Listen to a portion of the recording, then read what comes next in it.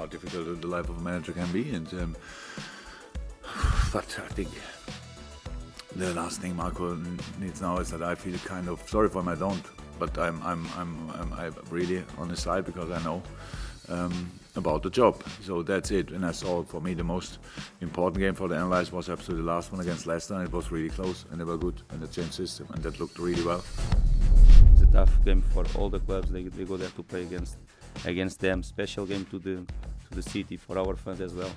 Let's enjoy the game. Let's go with a big motivation. Just in this situation, makes sense. We go there. Big courage to play and to embrace the challenge like we did last season, and let's go there to play.